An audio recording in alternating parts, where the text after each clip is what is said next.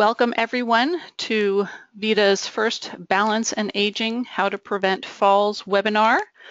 My name is Cynthia Ryan. I'm the Executive Director of the Vestibular Disorders Association, and I want to welcome you all to this webinar. I want to give you a few just logistical instructions first. You are all in listen-only mode, so no matter what noise is going on behind you, the rest of us can't hear it, which is a good thing, but it means that you can't ask questions easily. What we'll do at the end, if there's time for questions, is you can type your questions at any time into the questions box in your GoToMeeting taskbar, and if we don't get to all of the questions, we will try to filter through some of those and respond to them later on via email. If we do have questions at the end, you can raise your hand and I will try unmuting you so that you can ask your questions. We'll also have a couple of polls during the webinar, and I hope that you will participate in those so that we can get some feedback from everyone. And with that, I'm going to go ahead and jump on into this and introduce Jordan Tucker, who is presenting the webinar today. Jordan, I'll hand it over to you. All right, wonderful. Well, thank you everyone for coming to listen to my presentation. Good afternoon or good evening, depending on where you are in the country or the world, or potentially good morning, I guess. I look forward to doing this presentation. This is my second webinar for Vestibular Disorders Association, and I really enjoy getting a chance to reach out to a larger audience that I wouldn't necessarily if I was just doing local presentations. So I hope you enjoy the presentation, get a little something out of it, and as Cynthia said, there'll be some time for questions hopefully at the end. So Cynthia, you can flip on to the next slide. So big disclaimer, I'm sure you've heard this a million times about tons of different things, but please know that this presentation is not intended nor implied to be medical advice. We are going to go over some medical type information. So you're responsible for what you do with this information. Please make sure if you're making any changes to a routine, and we'll talk about this a little bit more further too, please always talk to your physician or healthcare provider before starting any new treatment or discontinuing an existing treatment. We certainly don't want you harmed by any changes you might be making if you choose to make those by yourself. So again, please make sure that talk to your physician. This is not medical advice. I don't know your individual situations. This is more general advice. So a little bit about me. I have over 9 years of experience in treating patients with neurological diagnoses, including balance deficits was a big portion of my population the last several years. I have several years experience with vestibular deficits, and my last year or so in the clinic I was really focusing on concussion, as that was a kind of up and coming diagnosis that we were seeing patients for. I received my Certificate of Competence in Vestibular Rehabilitation in 2011. That's a course taught down at Emory University, taught by many of the big wigs in the vestibular rehab community. It's a pretty intensive course. It's a great course. I learned a lot from it. I have left the clinic for a short time, about a year ago, and I started working at Jefferson College of Health Sciences down in Roanoke, Virginia, lovely Blue Ridge Mountains. I work as an assistant professor here, and I am the coordinator of clinical education, which means I help our students get out into the clinics and learn their hands-on things, and I'm part of the physical therapist assistant program down here and looking to get back in the clinic sometime soon.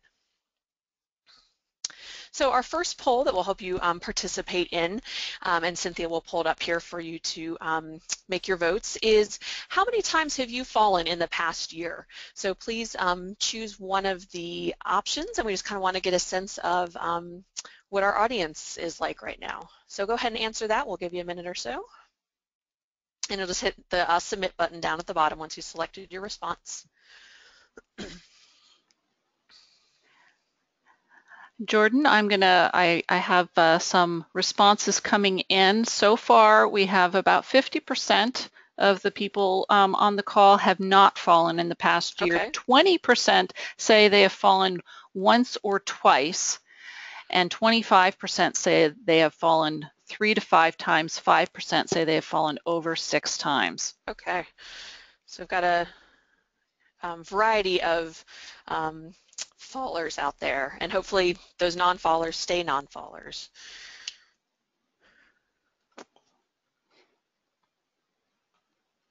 So why do we even care about falls? Why are we doing this whole presentation?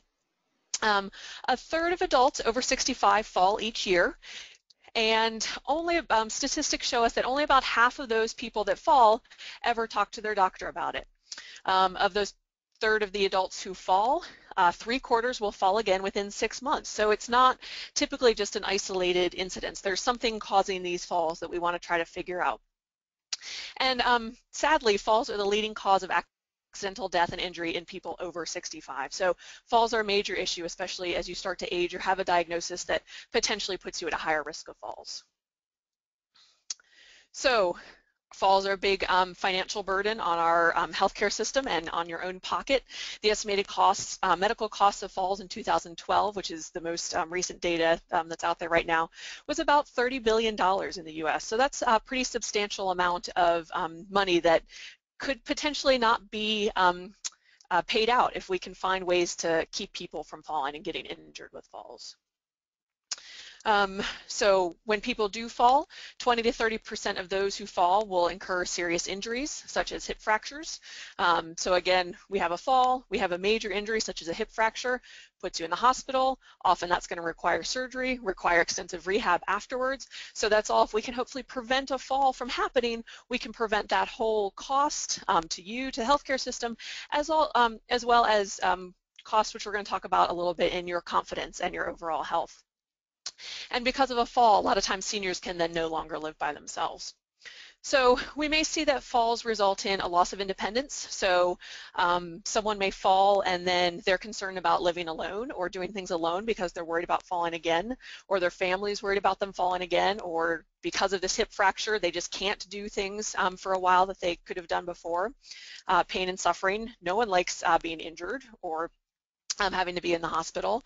A reduced quality of life. Again, we talked about this may decrease your independence. So maybe you can't get out as much as you could anymore, and that can affect your quality of life. Caregivers may have to assist you more. We may see some geriatric syndromes setting in, and then also just a premature morbidity, and mortality. So again, we may see earlier deaths or earlier loss of independence, earlier admission into a nursing home, those kind of things because of falls. And we can also have kind of psychological impacts, such as anxiety, panic attacks, depression, agoraphobia, so being scared to go outside. Severely suicidal thoughts potentially at kind of the far end of that. Again, all of this is, a lot of this is often in relation to the fact that falling is scary. If someone has injured themselves in a fall, they're often scared to get injured again. Falling is a loss of control. So all this can make someone very anxious and depressed, and if all of a sudden you're not doing the things you used to do before. So really seeking out that someone may need professional mental health support if these emotional impacts have started to affect you or a loved one after even just one fall sometimes. All right, so let's talk a little bit about balance. So we're talking about falls, let's talk about our balance system. So maintaining our balance is a pretty complex system, and it requires balance of the system. So we get input into our body from our eyes, our muscles and our joints, and our vestibular or inner ear organs.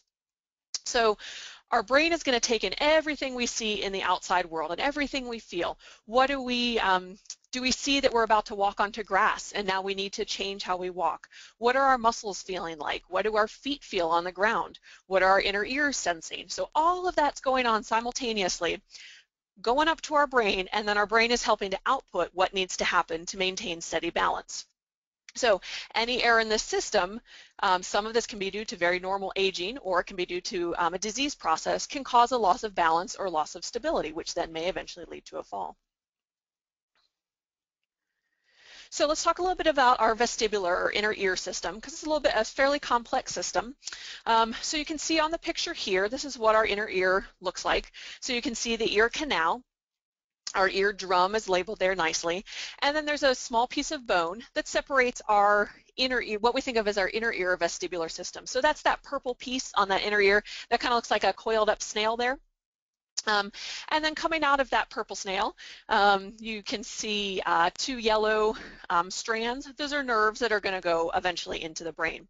So this whole inner ear system really fits on the tip of your finger. So it's a really tiny system that does a whole lot of things, and a lot of things can be wrong with it that cause balance. So it's amazing that something so small can cause so many issues.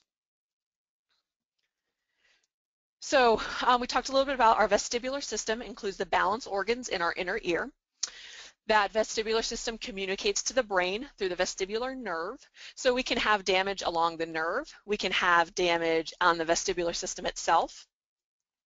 And then the brain is going to take those signals from our vestibular system, so that little piece, that inner ear, from our eyes and from our feet, and that's going to help create our posture and balance like we were talking about. So it's normal to gradually and slowly lose a little bit of function of that vestibular system. As I'm sure we all know, even just getting a few years older, you feel your body sometimes start to slow down a little bit, muscles get a little bit tighter, knees hurt a little bit more going up and down the stairs. Part of that normal aging process is that inner ear system slowly starts to not react as quickly to our balance losses. But if it happens slowly and gradually, the body can learn to adapt to that and compensate for that, which is a nice benefit of our moldable body. So what we often call this error in the vestibular system is we call it vestibular dysfunction. So our vestibular system is not functioning the way it should. So as we talked about, this increases with age. Again, hopefully the body can adapt if it's a slow, gradual progression, but it may be faster, or for one reason or another, your brain and body may not be able to appropriately adapt. So we also see that vestibular dysfunction, there's higher rates in people that have cardiovascular risk factors. This inner ear has a blood supply to it. So if the rest of your body is affected by a decreased blood supply, you may also see that in your inner ear. So people with heavy tobacco use, high blood pressure, or diabetes may have a higher risk of this vestibular dysfunction.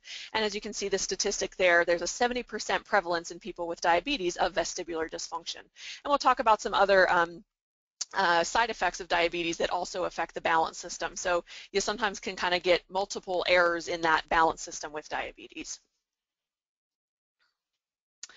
So how do you know if you might have a vestibular disorder? It's kind of a weird concept. Not many people hear about it. They maybe hear about something about their inner ear.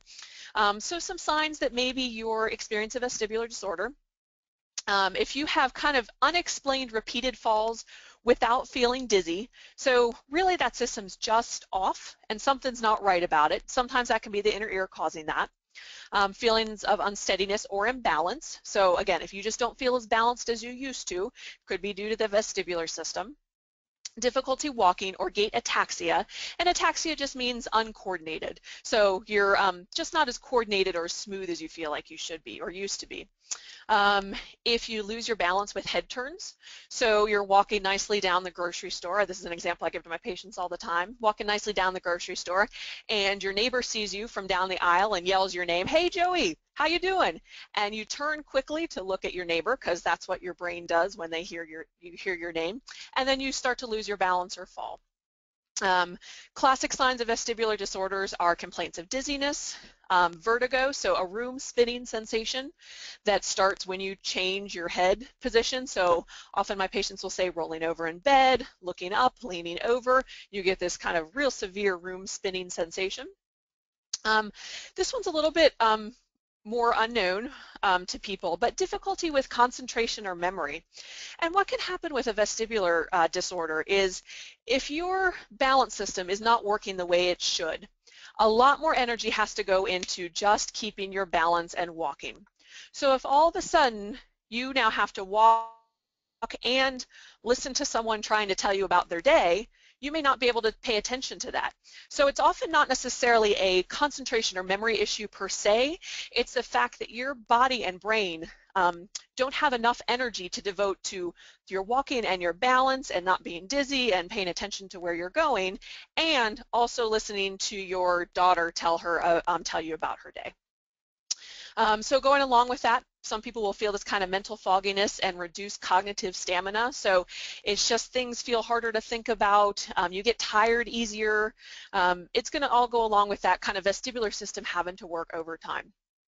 If you have a fear of falling, that might be your body trying to tell you, you know what, you're not as steady as you used to be. And the brain can pick that up sometimes. And the last one on here is blurred vision, wavy patterns, or the illusion of movement of objects known to be stationary if you're doing quick head motions. So and this is called oscillopsia. So general description of that is you're walking down the road, taking your dog for a walk, let's say, and you look at that stop sign in the distance, and you know that that stop sign is rooted into the ground. It shouldn't be moving. But boy, it looks like that stop sign is bouncing up and down. That's kind of what we refer to as oscillopsia. So things are moving that shouldn't be. You know they shouldn't be moving. If you're seeing that, again, might be a sign of a vestibular disorder.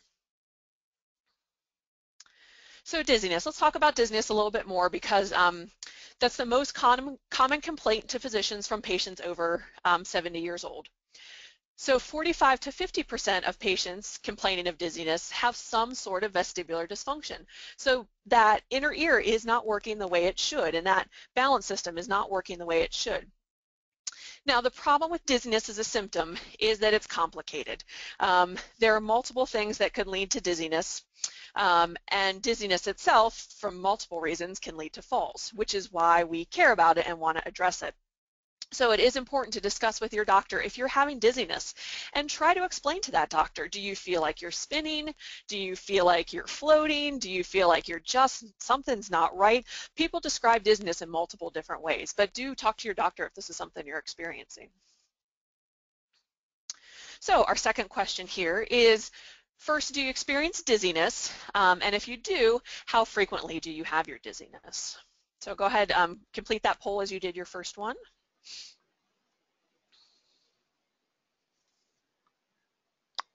Okay, Jordan, we've got answers coming in, and I'm going to give it just another moment to settle down before I close it and report to you the results. It looks like it's steadying out there. I'm going to go ahead and close the poll. We've got 14% they say of the people who are participating today say they don't experience dizziness. 41% say they experience dizziness occasionally. 18% say they experience dizziness frequently, and 27% say they experience dizziness constantly. Oh, wow. So certainly a lot of you out there sound like you're dealing with at least some form of dizziness. And it's important to know too, you can have falls without being dizzy.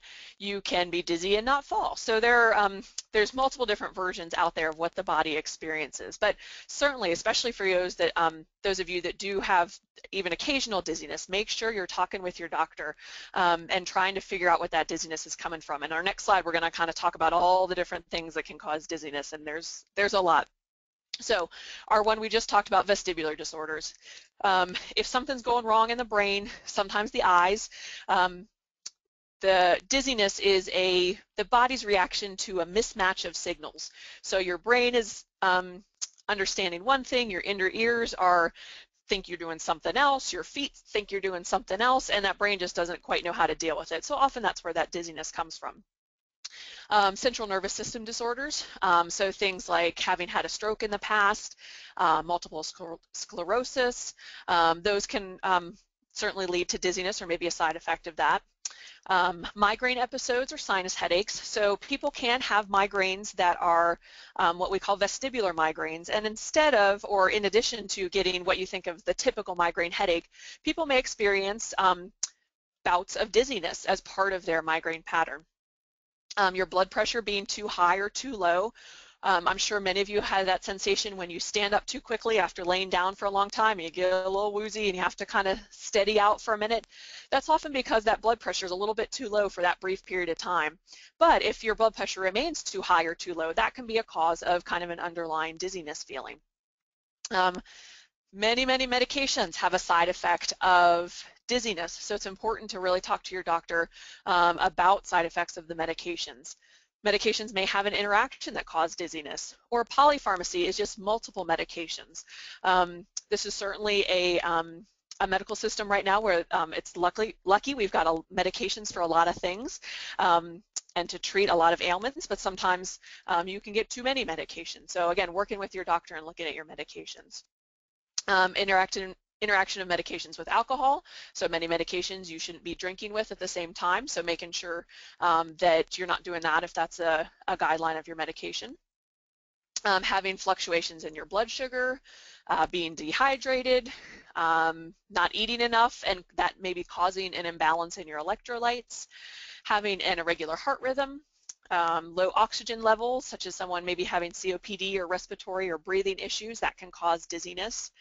Anxiety can cause dizziness. So a lot of people if they get just an anxiety attack or start to get more anxious, they also get dizzy with that. Those anxiety and dizziness pathways in the brain run really close to each other. So they often that anxiety will trigger dizziness.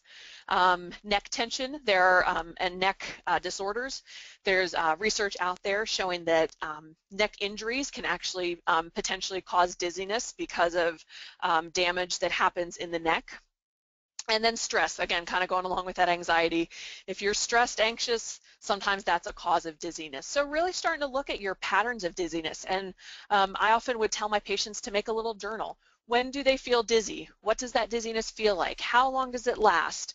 What did they do right before the dizziness started? What did they do yesterday that might have caused the dizziness? So starting to really work with your healthcare team and looking for patterns of that dizziness if there's no known cause at this point in time.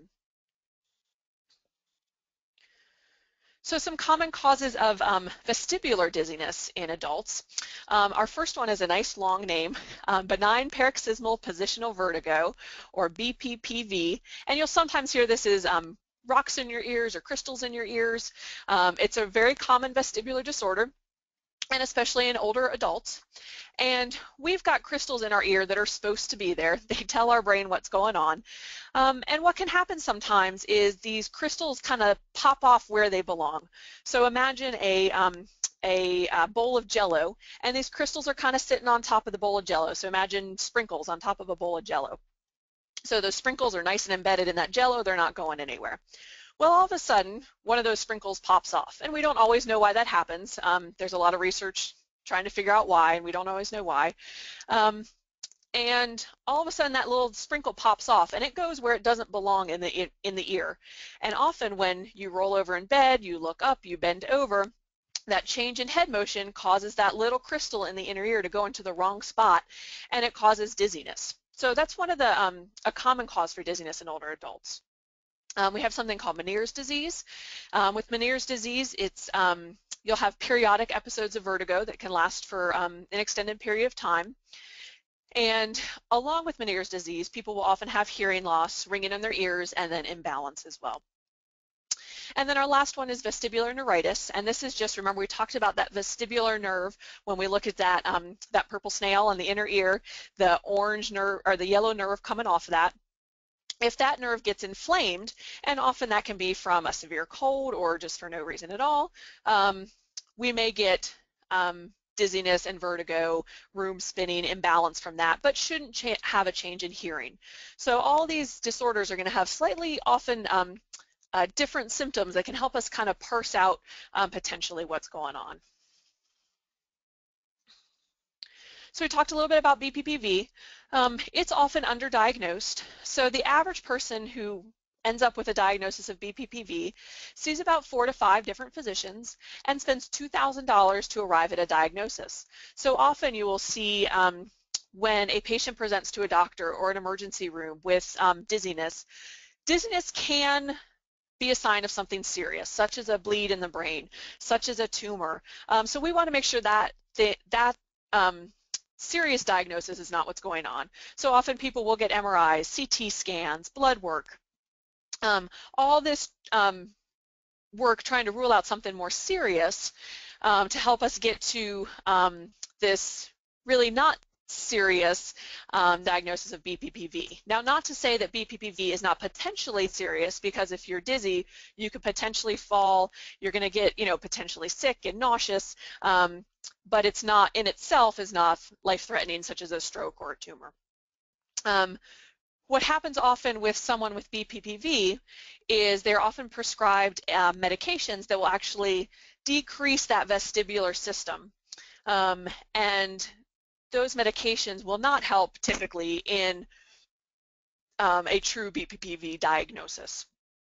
So the American Academy of Otolaryngology, which is just your ENTs, everyone typically knows it as, recommends that actually all adults be screened for BPPV because it's so prevalent and because it can contribute to falls, especially in older adults, if your balance is starting to go anyway.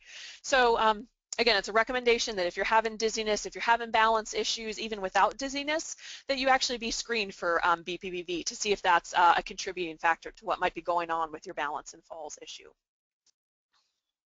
So we've got our third poll question. This one asks, have you ever experienced vertigo, so room spinning or yourself spinning, when getting out of bed or turning your head? And go ahead and answer yes or no for us. Well, this is interesting, Jordan. Well, we have about 77% of people voted so far, and so far we have 83% who have said yes. They have experienced vertigo when turning and getting out of bed. 17% have said no. So we now have it at 79% and 21%, but obviously a significant proportion of the people on this call have experienced, possibly have experienced having BPPV or something similar. Yes, so it certainly sounds like it. So certainly something, if that was something in the past that not there anymore, good to know. So if it were to happen again, you could hopefully get that addressed, or if it's something you're currently experiencing, make sure you're talking to your doctor. And we'll talk about some other professionals that can also help you with dizziness and balance issues, but very interesting numbers.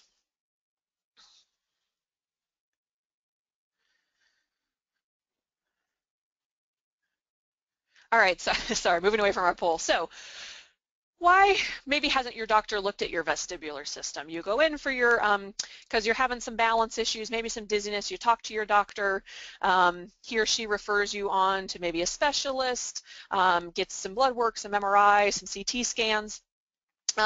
General practitioners actually receive very little training in the vestibular system. They get a few lectures on it in school, they know the anatomy of it, but it really is a subspecialty within the fields of neurology and the ear, nose, and throat field. So even your most ear, nose, and throat doctors aren't necessarily subspecialized within the vestibular system. So it's real important when you're seeking out a healthcare provider that you're working to try to find someone, especially if this dizziness is ongoing and not a lot of things have helped it, trying to find someone who really specializes in dizziness within some of these other medical fields. And we'll talk about at the end some places you can find those names.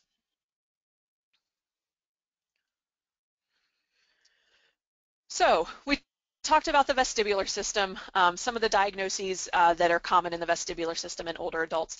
Let's talk about some other reasons older adults and anyone falls. And we'll kind of talk about these more specifically after I go through them. So we can have decreased strength and flexibility that potentially causes falls, decreased vision, decreased sensation in your feet, so not being able to feel as well in your feet, slower balance reactions, decreased or changed cognitive functioning, medication side effects, drug interactions, or polypharmacy. We talked about that a little bit before. Chronic health conditions that are not well managed, home safety hazards, and then alcohol is a potential cause. It's going to affect your balance and your inner ear system. So let's talk a little bit more about each of those more specifically. So decreased strength and flexibility. This is a big one that I see in my older patients that are having more falls or more near falls. We ask about our patients, not necessarily just falls, but near falls, because we want to try to catch earlier if we can. We don't want to fix someone after they've already fallen several times. We want to try to fix someone before they even have their first fall. So if your muscles aren't strong enough and your muscles are not as loose as they need to be, that's going to potentially cause a fall. So think of things like being able to get up the stairs safely. If your leg muscles aren't strong enough to get up the stairs, you may be using your hands to really pull on that handrail, and let's say your hand slips one day. Well, that could potentially cause a fall. Walking correctly, so being able to safely stand on one leg for a brief amount of time when you're walking, or being able to pick up your foot the whole way so it doesn't drag, that can be a muscle strength issue. And so if you're not picking up your leg fully and it's dragging on the ground, when there's that small little crack in the sidewalk, that may cause you to lose your balance. We think of flexibility as being really important as well. If I'm standing up and let's say I'm in the grocery store line and someone pushes me from behind because they're not paying attention, and I start to lose my balance, I need to be able to have my muscles be flexible enough to be able to lean forward to catch myself. If my muscles aren't flexible enough, I may not be able to adapt for that change in my position. So a lot of things that potentially cause strength and flexibility to decrease as we age.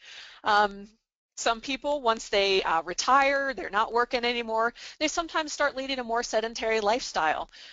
So they start just hanging around the house more, or they go to the golf course maybe still, but instead of playing golf, they sit and play cards and they're not out moving around.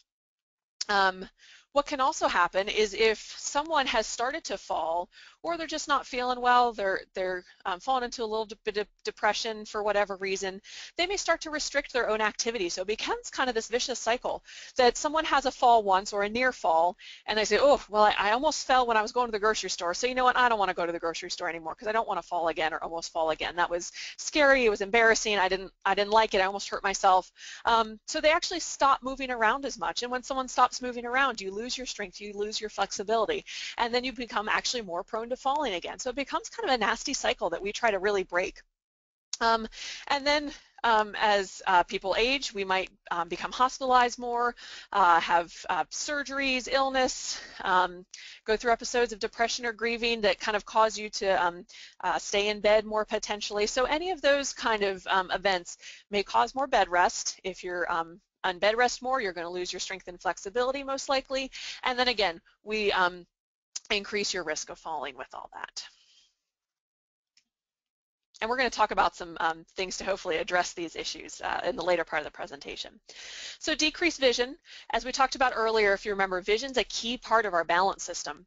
So any decrease in vision may lead to imbalance or decreased ability to compensate for our balance system difficulties. So if I have an inner ear issue, remember we talked about our muscles and our feet are really important, and our vision's important, and our inner ear is important.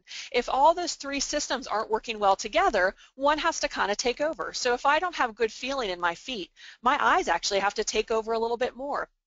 So what happens if I have not good feeling in my feet and then not good vision? We need that vision to take over sometimes for our other systems that aren't as strong as they should be. So lots of causes of decreased vision in older adults, normal aging, more than 2/3 of individuals with low vision are over 65 years old. So you probably see your friends and family and yourself maybe starting to get a stronger prescription, wearing those reading glasses, going to the progressives, those kind of things. We can have eye diseases like macular degeneration, glaucoma, cataracts, diabetic retinopathy. So again, another key to really making sure you manage your chronic diseases like diabetes. And we talked a little bit about visual problems that occur during head motion. So we talked about walking, where you see that stop sign bouncing, or you go to turn your head quickly and things kind of blur. I've had my patients tell me things look blurry, or they don't catch up, like they're kind of behind their head turn. Those kind of visual issues, if you're having those may indicate a vestibular disorder. So something worth getting looked at pretty closely by a doctor. So decreased proprioception. So proprioception just means that your body can feel where you are, where you're standing, what's going on, and are you balanced, and then it can react accordingly. So imagine you're walking from your beach house to the beach. So you have to, and you're on the 3rd floor of your beach house. You have to walk down the stairs. Your body has to sense going down those stairs, being able to adjust to the changes of stairs. You're going to get out to your front walk, and now you've changed a little bit. Your stairs are carpeted, so those are kind of squishy. You get out to the walkway that goes out to the beach, and now you're on the street or the sidewalk, and that's pretty firm. So your body has to adjust to that new firm ground, and then you get onto the beach, and now we're back to really squishy sand, and now your body's going to have to adjust again. So your body has to be able to sense all those changes in the world that's going on to be able to react to what's going on, because your body needs to do different things. If they're going down the stairs, if you're walking on a sidewalk, if you're walking on a beach, you have to adjust differently to each of those situations.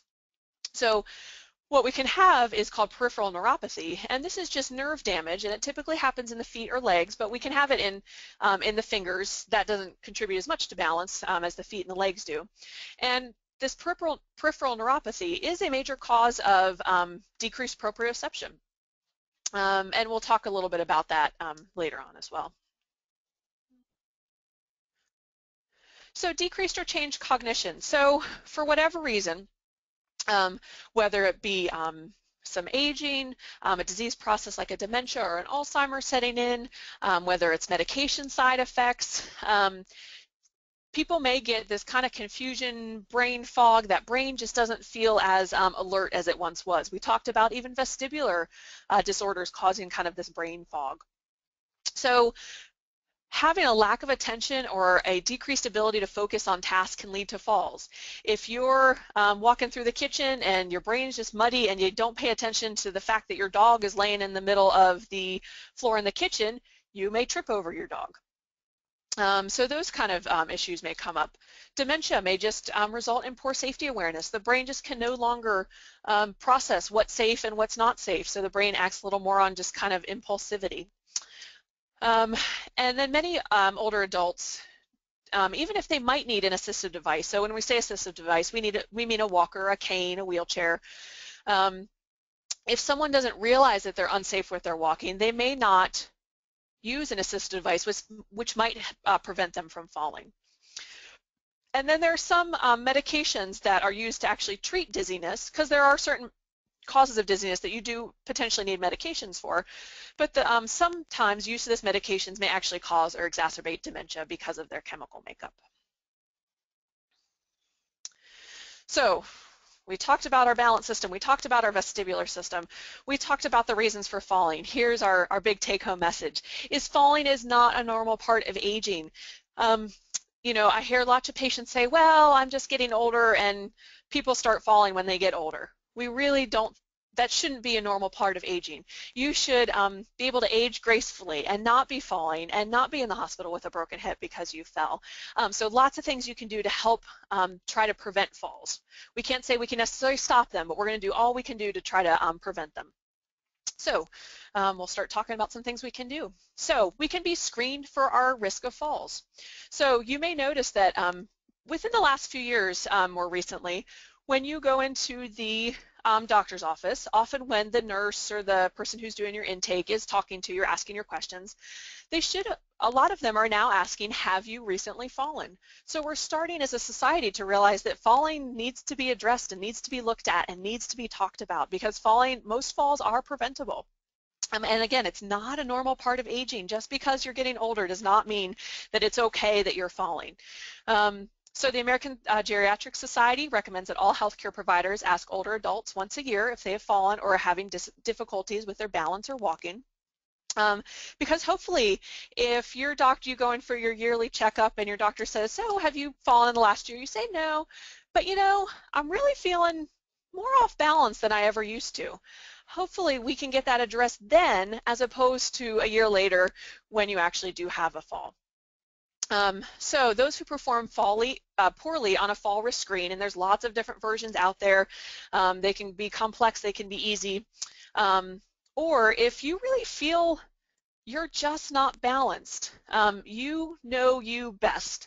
So even if your family says, I don't know what you're talking about, you look fine, you don't look off balance, if you don't feel like you're as balanced as you used to be, talk to your doctor, get into some interventions that may help you feel more balanced and more confident with your moving around. So that's what's really important into our fall prevention. So our fourth poll question is, have you ever had a fall risk evaluation? And that can be something you know, simple from your doctor asking, to a more comprehensive fall risk evaluation from a therapist or a doctor or a community screening. There's all sorts of versions out there. Jordan, I'm going to ask everybody to raise their hand for this. We don't have this poll question programmed in. So if you have had a fall risk evaluation, can you go ahead? There should be a part under attendees where you can raise your hand. Does everyone see that? It looks like a hand. Go ahead and just raise your hand if it's a yes, you have had a fall risk evaluation, and I'll kind of take a general sense of that.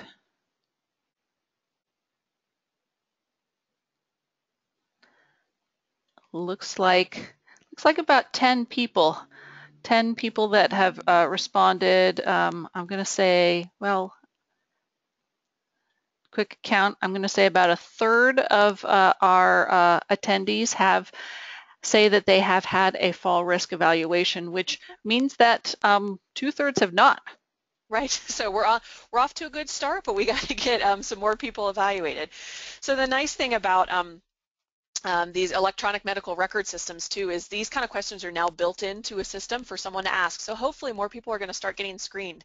And if you're some of those 2/3 that haven't had a fall risk evaluation and you really feel like you have either had a fall, one or two or multiple, or you haven't had a fall but you're nervous that you will, again, talk to your doctor, talk to someone on your healthcare team about getting that assessed a little bit more carefully and getting a specified program for you to feel like you're not going to fall. So lots of things we can do to help reduce our risk of falling. So 3 major categories. Making sure your health is managed, and we're going to talk a little bit more about that. Making sure your home and environment are safe. A lot of falls happen in the home, so really making sure that your home is a safe place to be. You can only control the outside environment so much, but you can control your home environment. And then we're also going to talk a little bit about optimizing your balance and your mobility to help reduce your risk of falls.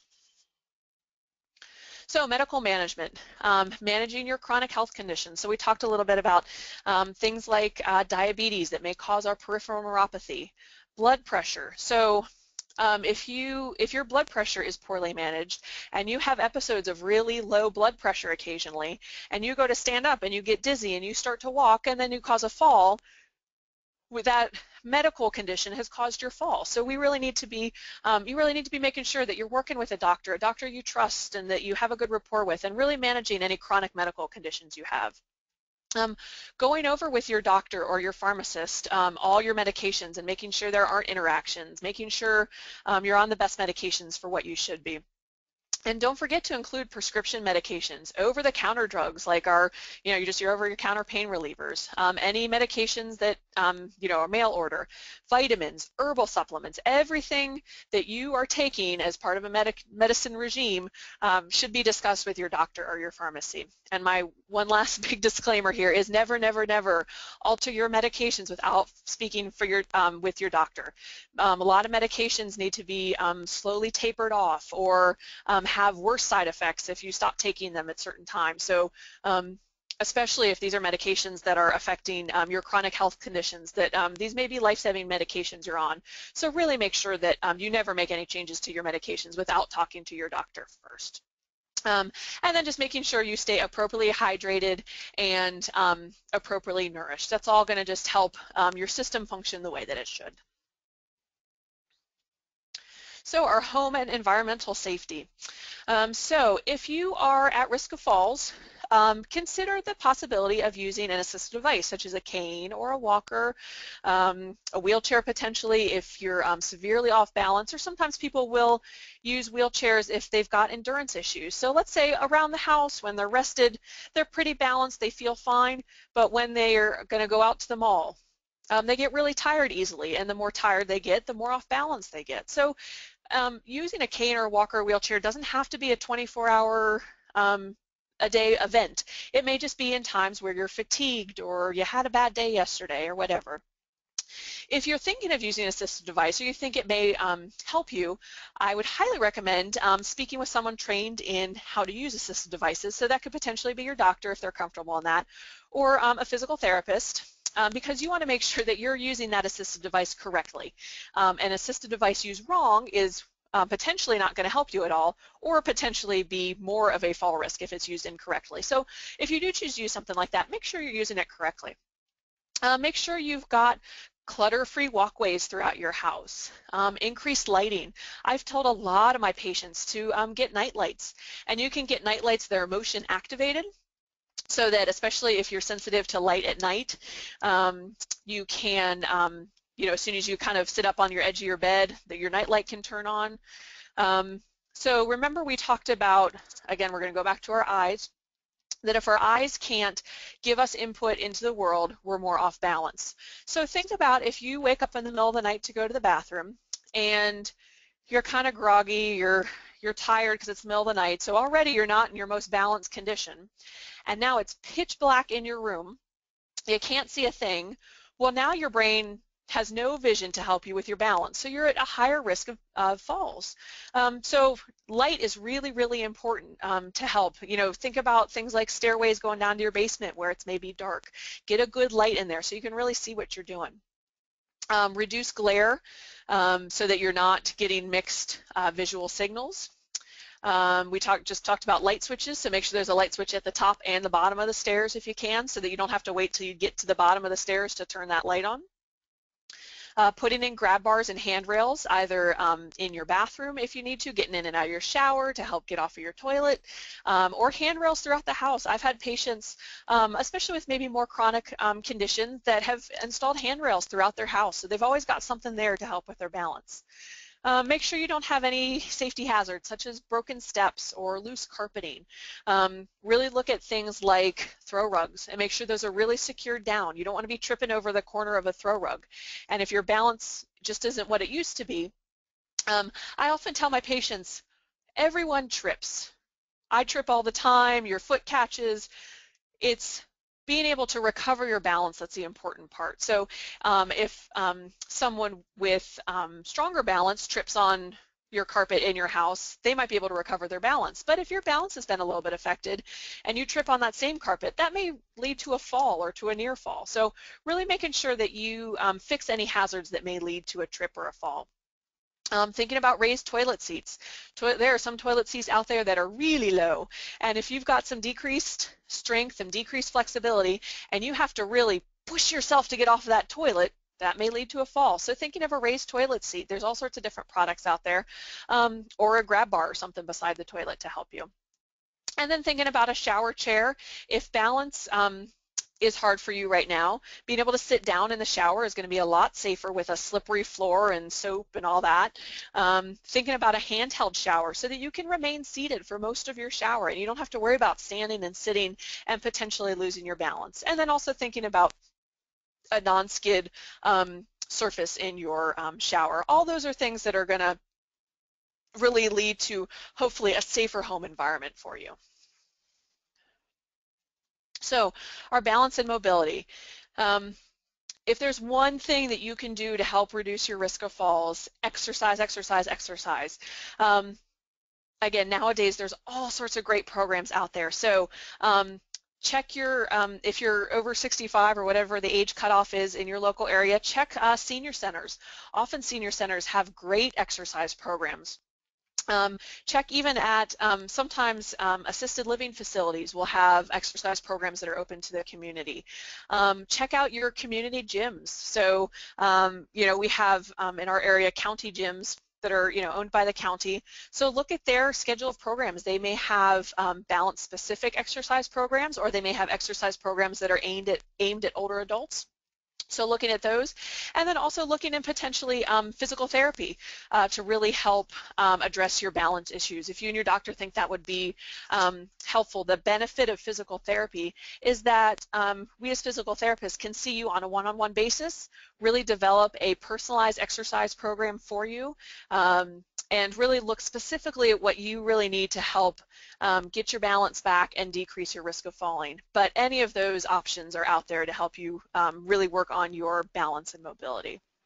Jordan, something that we've been hearing a lot from some of our members is that they are attending yoga classes that are specifically designed for people with balance issues. Oh, wonderful.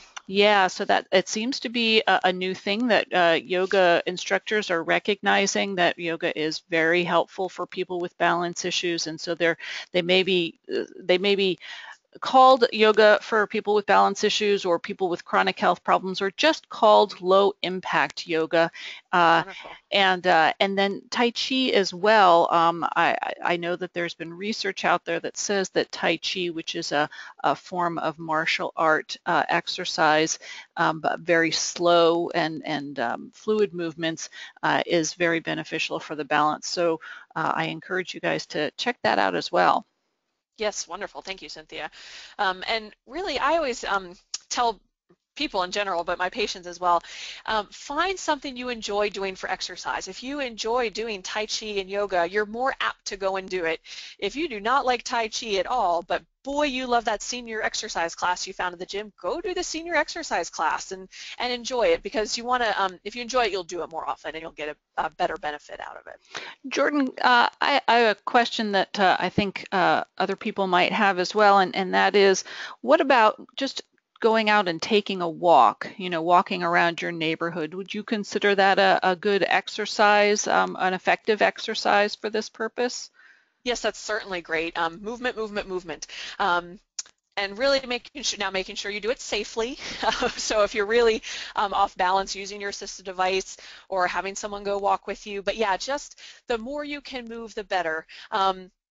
If you don't have a great neighborhood for walking, grab a buddy and go to the mall early in the morning and walk around.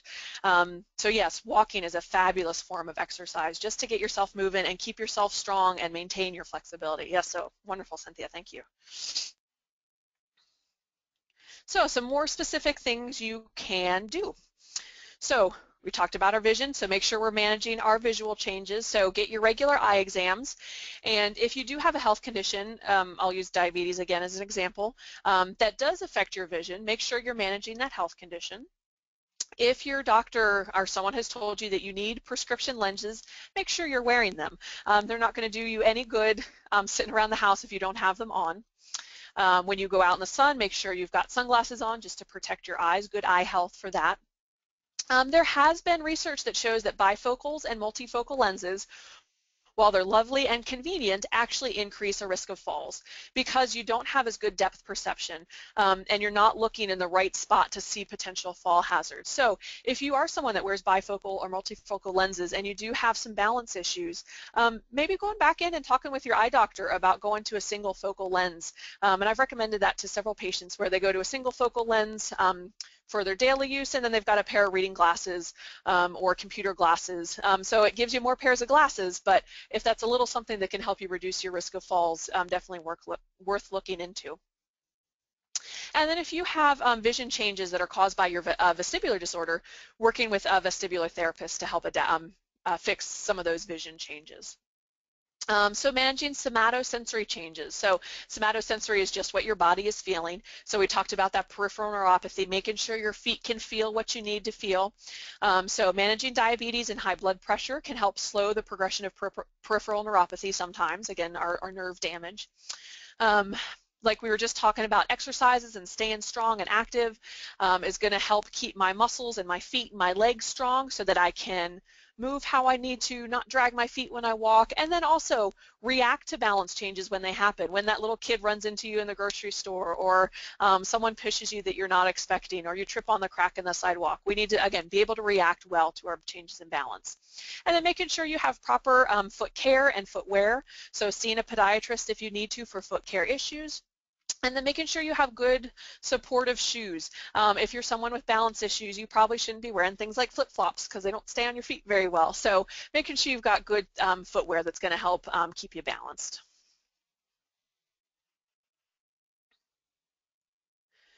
So addressing our vestibular causes. Again, we talked about vestibular symptoms and possible vestibular causes early on in our presentation.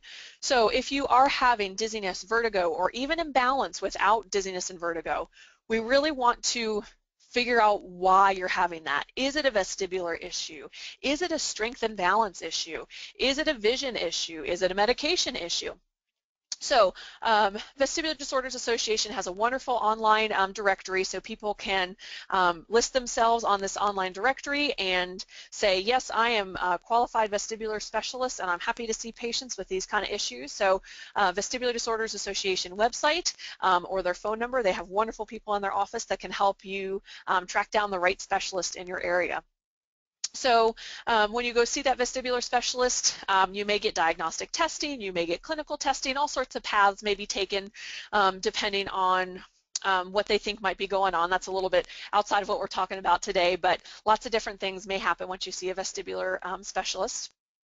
And if you're having a lot of times severe dizziness, talking to the doctor about a vestibular suppressant medication may be helpful to improve your quality of life. Or if your system is kind of where it is and we're not going to see maybe a huge improvement in the immediate future, potentially using medications to help address that. And that's, again, something that hopefully a vestibular specialist medical doctor would be able to help you with.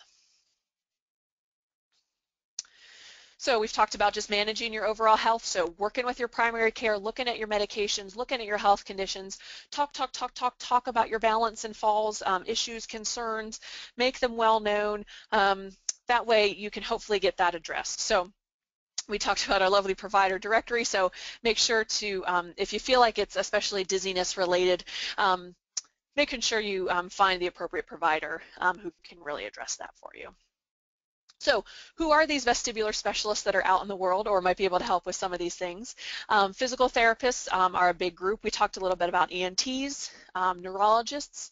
You may, an occupational therapist may be able to help you and may be specialized in treating vestibular issues. If you're having vision issues, going to see a vision specialist. If you're having dizziness that's caused by anxiety, stress, if depression or other mental health issues are preventing you from being active and getting out in the community and staying healthy, certainly speaking with a mental health counselor or someone in that realm of medicine. So lots of different people out there, and certainly trying one of them. And if they can't help you, hopefully they can refer you on to the next person who can. So in general, these are kind of more life things, not necessarily specifically to do with balance, but making sure you enjoy life. Get out and socialize. Watch videos that make you laugh, make you get into a great mood. I could spend hours on YouTube sometimes clicking through different, funny cat videos. If you like art or music or any other hobbies that you enjoy, make sure you're going out and enjoying them and getting out and using those muscles and working on that balance in a fun way, and really getting out there and enjoying life. And then along with that, reducing stress or finding support if you need it. So being able to relax and breathe and think about being healthy and being balanced. Lots of great, again, with the advent of the internet, lots of great local online support groups, lots of local support groups for various issues. So find whatever your support system is, use it and find it, and if you don't have local family, find a local support group or an online chat group that you can work with to really help you work through some of these issues with balance and falling that can be very hard to deal with sometimes, especially if it's become isolating for you. So find your support system and try to use it.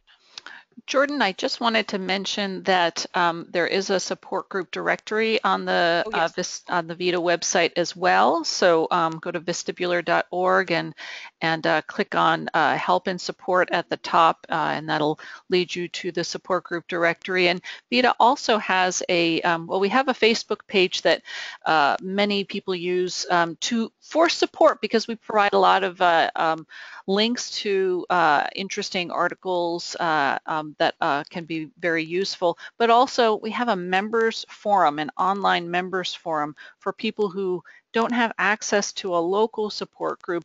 Sometimes it's very helpful to talk to other patients online and just hear what their experiences are. Part of it is getting validation for that, so that you know that you're not alone, because oftentimes people's family and friends, they don't understand what you're going through because you look normal. Maybe you don't look sick, so to speak. and also to get tips and tools. A lot of times you can share with other people on the online support group. It's very helpful. So again, just visit the VITA website for more information, and if you have questions, please feel free to contact our customer support either via email or phone, and hopefully we can point you in a direction to help you get the resources that you need to get help. Wonderful. Thank you, Cynthia. That's excellent. Vestibular Disorders Association, a wonderful group, and they really are there to help you and find your way to the right path that you need to help yourself. So lastly, kind of like Cynthia was talking about, empower yourself by talking to other people, by learning about what's going on in your body. Vestibular Disorders Association has lots of educational publications that you can either download or they can, I believe, mail to you. And then if you are interested and you want to kind of share your story with others, so like Cynthia was talking about, you want to let others know that they're not alone, you're not alone, people are going through this along with you. Do get in contact with the Vestibular Disorders Association, and they have a wonderful burgeoning vestibular ambassador program. So these are people who are willing to talk about what they've been through, offer suggestions, advice, an ear to just kind of listen to what's going on, and this is a wonderful group of people that are really there to help support you and help in your education. So, like we talked about, Vestibular Disorders Association mission is to support, inform, and advocate for the vestibular community. They've got educational resources like we talked about, our professional provider directory we've mentioned, our support group network directory, both to link you to support groups in your area or the online forum that Cynthia was talking about. So there's all the information for Vestibular Disorders Association. They've also got a Facebook, Twitter, Pinterest page. They are all over the place, so easy to find them and get some more information if you are interested. So I hope that's been a helpful presentation for people, and I guess if there's time for some questions, I can try to answer some questions. We do have time for some questions. We've gone about an hour, but we did allocate some extra time. If people do have questions, please type them into your questions pane, and I will kind of summarize the common threads and present them to Jordan here. And I'll just take this moment to thank you all again for attending this webinar, and on the behalf of the Vestibular Disorders Association, we really do appreciate your support as members. And I would ask you, webinars are new for us. This is the second patient-oriented webinar that we have done this year, which is, or ever, I should say. We do have one other webinar coming up in September that will be on concussion. So that's geared toward a different audience and the vestibular impacts of concussion. But we are open to other topics. If you have a topic that you would like to hear about via the webinar process, please feel free to email us at info@vestibular.org, and we can work on presenting that in the future. And also, please feel free to give us feedback on this webinar. What can we do to improve our webinars in the future? Should we be more general, more specific, that sort of thing? You should be receiving a survey via email after the webinar is complete, and I really encourage you to give us some feedback. I have a question here. It says, do you know any valuable resources for tailoring physical therapy for patients based on where the vestibular dysfunction is occurring? So does that make sense to you, Jordan? Yes, I think so. So my first kind of response to that is hopefully you're seeing a therapist who's experienced in vestibular rehab. A therapist who's experienced in vestibular rehab should be able to kind of work with you to figure out, based on kind of where your diagnosis is coming from, how to address that diagnosis or that location specifically. Not sure there's probably good general resources out there. Certainly lots of physical therapy textbooks and things like that that'll help work through all that. There's a lot of vestibular exercises that are general. It's going to apply across many vestibular diagnoses. So I think not a great answer to that question, but I think first thing is to talk with your therapist, if you're working with a therapist currently, make sure they've got a little bit more advanced training in vestibular or seeing multiple patients with that, and really talk to them about what you're experiencing, what's helping, what's not helping, how you're feeling after exercises, and those kind of things. So not a great answer to that question, but hopefully that's a little bit of information. And I'll also add to that that we have, VITA has some publications on our website about vestibular rehabilitation therapy in our educational resources section, and also in educational resources under other, there are a couple of publications about vestibular rehab and compensation. So I encourage you to look at those areas. I have several questions coming in now, so I'm going to try to get to a couple of them. Sure. One is, can you please comment on balance testing to assist in diagnosing BPPV and better directing vestibular rehab? So the classic test for BPPV are these positional tests. So taking a patient into a position and seeing if we see what's called an nystagmus, so an abnormal movement of the eyes. That's really the classic test to see if we've got BPPV going on. What I often did with my patients, where I thought that would be, that's kind of what's going on, is I do those tests first, see if they had the BPPV, treat that, because that's can be a very easy treatment.